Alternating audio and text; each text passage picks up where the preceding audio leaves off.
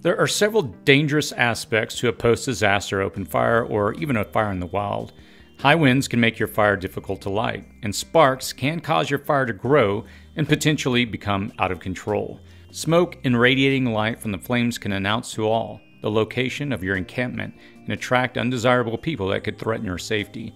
Still, having a safe fire after a disaster could mean the difference between life and death for you. Fire is a prepper's essential tool, and it's key to survival. Fortunately, the ancient indigenous people of North America developed a method to deal with all of these issues, and we're going to follow their model in this video and build what is commonly called a Dakota fire pit or a Dakota fire hole. In this video, I will explain how to build a basic Dakota fire pit, why it's far superior to an open campfire, and why it was probably developed in the first place. Let's break some ground. Please consider subscribing to our newsletter by clicking on the link in the description and comment section below. If you enjoy this video, please subscribe and click the like button to help the channel grow. How to build it. The Dakota fire pit is essentially just two holes in the ground that connect up. Your slightly larger fire hole is fed by the smaller hole that should be at least as big or round as your fist and will open up at the bottom of your larger fire pit hole. Having a steep-sided, narrow, and deep fire hole will protect your fire from high winds, which will help you get it started under challenging conditions. The sides of the fire pit will also focus the heat energy upwards and not in all directions like a campfire.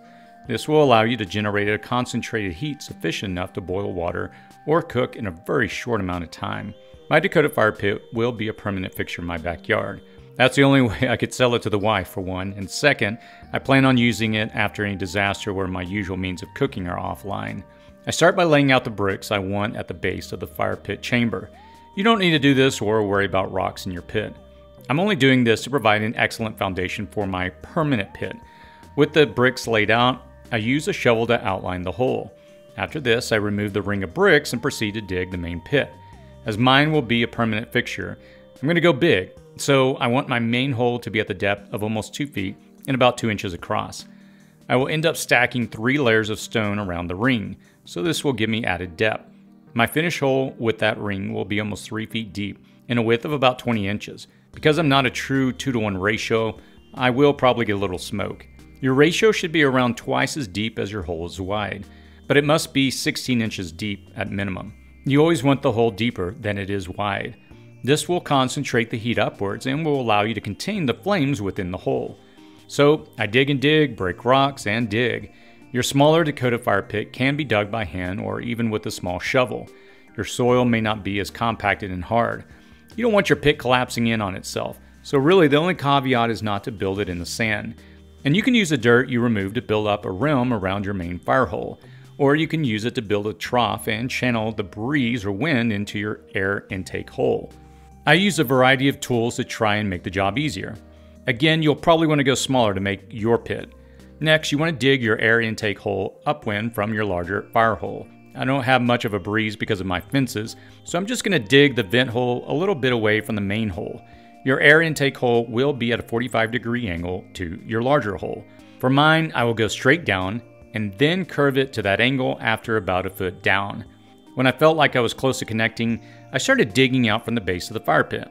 I used a little water in the air intake hole to soften the soil so I would know when the two holes connected.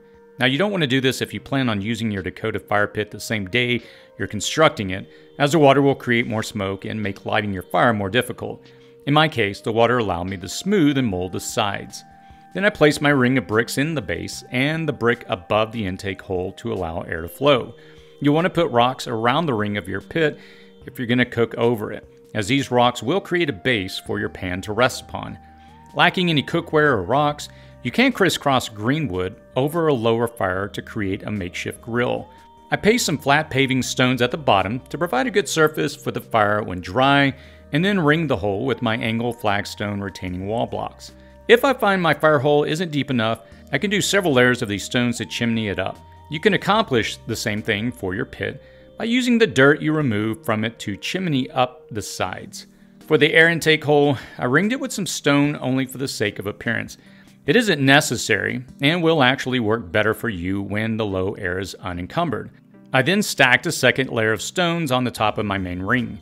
This will support a fire screen to arrest sparks and later a grill.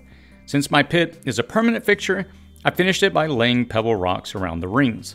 When it is finished, I just needed to let it dry out because of the water I used, and then I could light in it. To light it, I threw in some paper and went with the standard TP structure for staking the wood. There was some regular smoke because of the paper, the wetness of the wood, and because the pit was still considerably damp. That did subside once the heat was sufficient. When the fire was low, I used a leaf blower on the intake hole, and you can see how efficiently it stoked the fire without blowing reckless sparks and embers everywhere. In a survival situation and with a narrower, more concentrated fire hole, you could easily use this design to create a makeshift kiln or forge. Benefits of a Dakota fire pit versus an open fire.